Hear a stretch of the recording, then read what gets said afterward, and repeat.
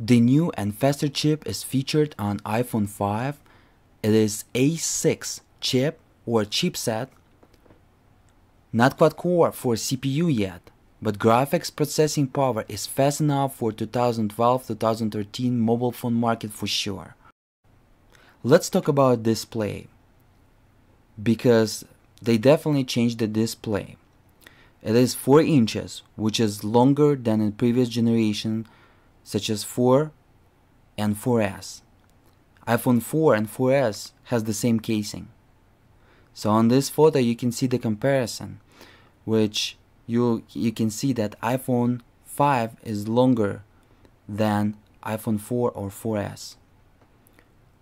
The resolution of the display is also increased, 640 by 1136 pixels. Pixel density 326 ppi, pixels per inch. Technology is IPS LCD, and it supports 16 million colors. It's a great touchscreen and multi-touch as well. And it has the proximity sensor. Alright, here's the technology and connectivity that iPhone 5 supports. It supports the CDMI, which is 800 MHz, 2100 MHz, 1900 MHz. It supports the GSM, which is 850, 900, 1800, 1900 MHz. It supports the UMTS, which is 850, 900, 1900, 2100 megahertz. Of course, it supports the 4G LTE, which is 700 megahertz, class 13, 850, 1900, 1800, 2100 megahertz.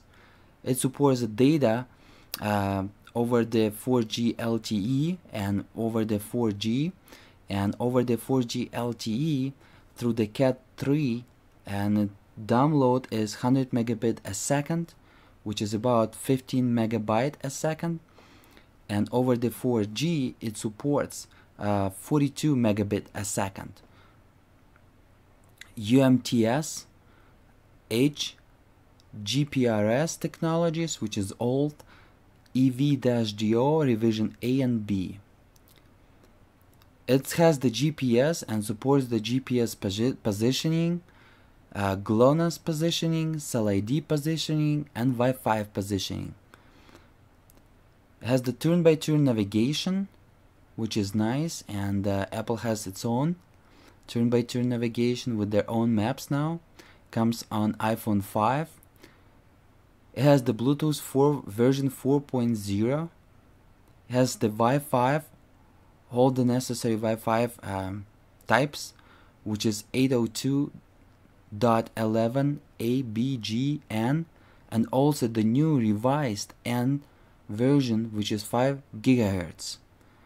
It's a revised version for the iPhone 5, which makes it faster over the Wi-Fi on N. You can also open the Office documents from Office 2007, which is DOCX format, as well as PDF. You can send the messages through the SMS or MMS technologies, and it can predict the text input, which is nice when you're typing the message, which is pretty much basic on all phones in 2012. You can send the emails, of course, and using the protocols IMAP, POP3, SMTP, and you can use the Microsoft Exchange as your email option. For the ringtones, it supports the MP3 and polyphonic ringtones. Also, phone supports the vibration. It supports the flight mode, silent mode, and you can use the phone iPhone 5 as well as iPhone 3GS, 4 and 4S as a speakerphone. It has advanced additional microphones for noise cancellation, which is much better than was on the previous versions or older versions of iPhone. You can also, as again, record the video in Full HD 1920 by 1080 with the back camera, and it supports the video chat through the face camera, which is on front, but only 1.2 megapixels as again. And you have the sensors such as accelerometer, gyroscope, and compass. And you can voice dialing. You can use the voice commands with iPhone 5. You can use the Siri, which is built in with iPhone 5, and you can use the voice recording. And iPhone 5 is built for iOS X 6.0, or basically version 6, iOS X version 6. Thank you so much for watching. My name is Alex Morose, and I'm going to wrap up on this point. Please thumbs up so more people can see this video, and subscribe if you enjoyed it.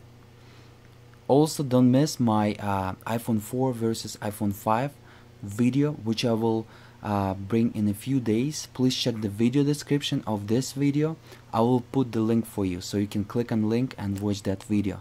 It will be nice to see how iPhone 5 performs over the older iPhone 4 on the image taking, like photo taking and video taking in a low light condition. So we will see how much the camera is improved over the 2 generations of the iPhones in iPhone 5. Thank you so much for watching. I wish you nice day, evening, night, morning, and good luck. Bye bye now.